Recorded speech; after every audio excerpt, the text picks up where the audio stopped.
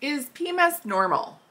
Is PMS normal? This is something that I come across really, really frequently, just about every day, when we talk about different hormonal issues, symptoms, things like that, and how your body shifts and changes throughout the month.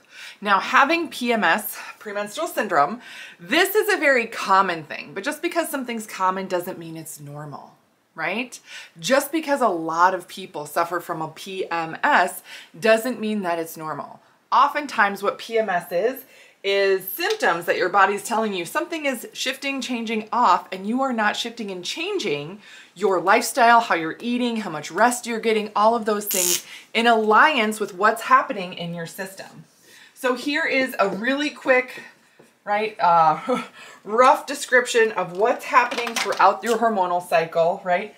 Estrogen is higher here in the first couple of weeks, and then progesterone increases here in the second couple of weeks. Now, because especially leading up to when your period would start or the end of the cycle, the last 3, 5, 7 days, for some people it's even longer, what happens hormonally is very different than what's happened previously. And because progesterone is very different, your system is actually going to need more nutrient, more fat, more protein, more minerals. It's going to need more rest. It's going to need longer recovery time at night with sleep, with workouts, all that stuff. You're going to have a different stress response. Again, these things aren't bad. It's just acknowledge that you are living in a different body at this time.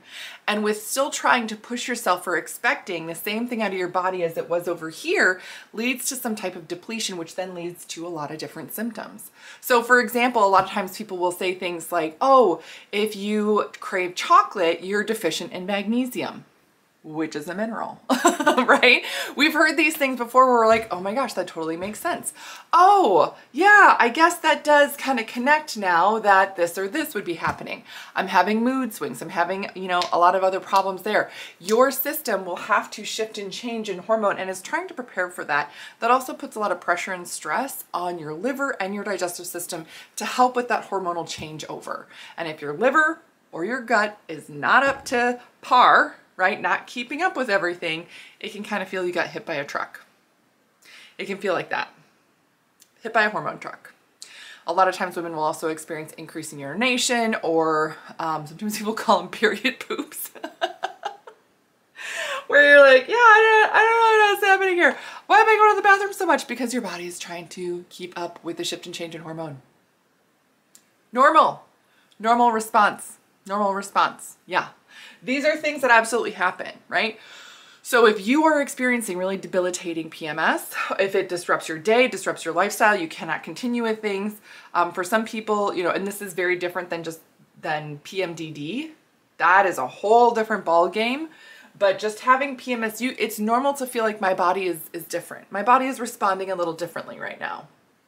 Okay, that is fine. That is normal.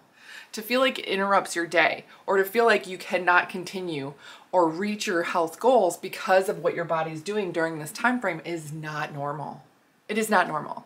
And it would be time to take a look at how to eat for your hormones in your cycle, how to align all of your lifestyle things with your cycle so that you can get the most out of your hormone changes.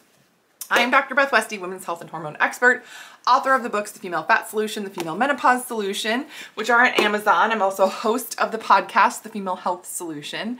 And you can subscribe to all these things to stay updated on all the information I have coming out. So make sure you let me know if you have any questions. I do check comments, so go below this video to leave me a comment.